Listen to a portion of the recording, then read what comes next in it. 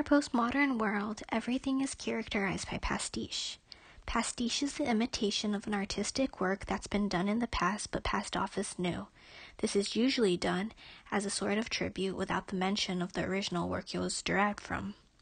Audiences watch pastiche all the time without even noticing that it is pastiche. Pastiche can be found throughout our culture in the form of art, fashion, advertising, music, and film. Part of the postmodern aesthetic is to combine multiple elements of culture and to create something new. According to IndieWire, 75% of Hollywood's top-grossing films today are sequels, adaptations, reboots, or remakes. You come here unannounced on the day my daughter is to be married. Well, actually, we were brought here against our will, so... You said you come into my house on the day my daughter's to be married and you asked me to do murder. Money. Many people today argue that Hollywood films today have lost their originality due to their heavy pastiche. And while it is true that a majority of films today are derived from previously sourced works, this does not mean that these works are not original. The combination of pastiche of various sources essentially creates something that's distinctly different from the work it originally drew from, something new and original. A majority of Hollywood films today use pastiche, including Pirates of the Caribbean, Zootopia, Star Wars, Elf, La La Land, just to name a few. I will continue to talk about George Lucas's Star Wars, a film that uses pastiche but is still very original. Star Wars is an amalgamation of various works that Lucas very much respected. This includes, but is not limited to, The Wizard of Oz, The Searchers, Flash Gordon's space serials, Joseph Campbell's comparative mythology, and of course Kurosawa's The Hidden Fortress. Lucas successfully combines these elements of each of these to create a unique and new film. The film bears a plethora of similarities to Star Wars when it comes to aesthetic and narrative contents of the film.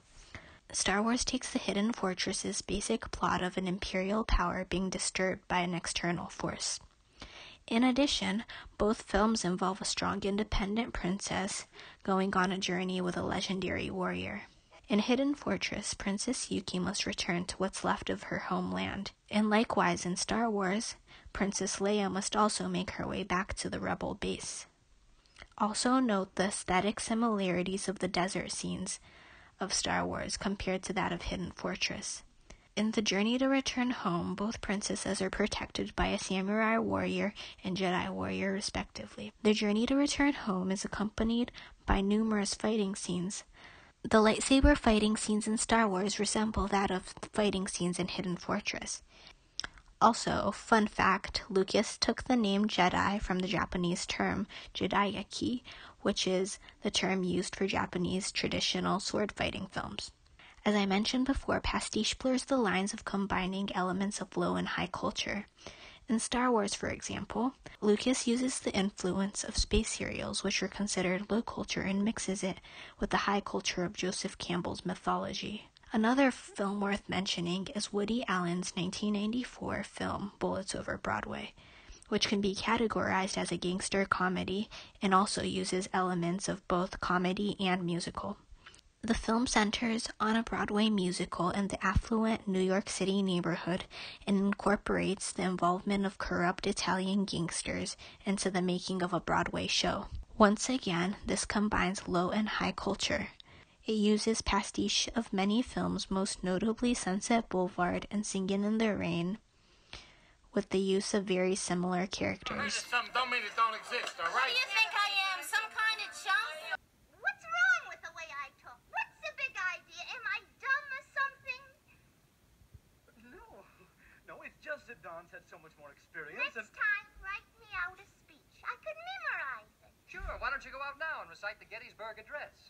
Allen creates a brand new world that combines multiple elements of genre and past films, giving it this twist. There are many reasons as to why films today use pastiche and why it continues to be successful.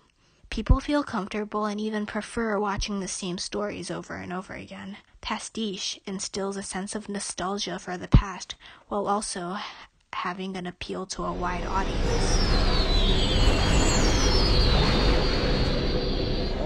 report in. Red 10 standing by. Red 7 standing by. Red 3 standing by. Red 6 standing by. Red 9 standing by. Red 2 standing by. Red 11 standing by. Red 5 standing by. Ray leader, take down the house.